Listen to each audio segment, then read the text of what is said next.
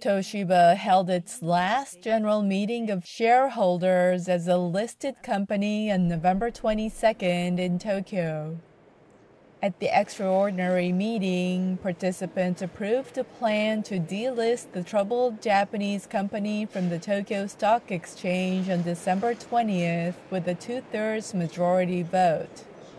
After 74 years as a publicly traded company, the conglomerate known for electronics and power station manufacturing will aim to rebuild itself under a domestic investment fund. The fund owns nearly 80% of Toshiba's shares after its tender offer was completed in September.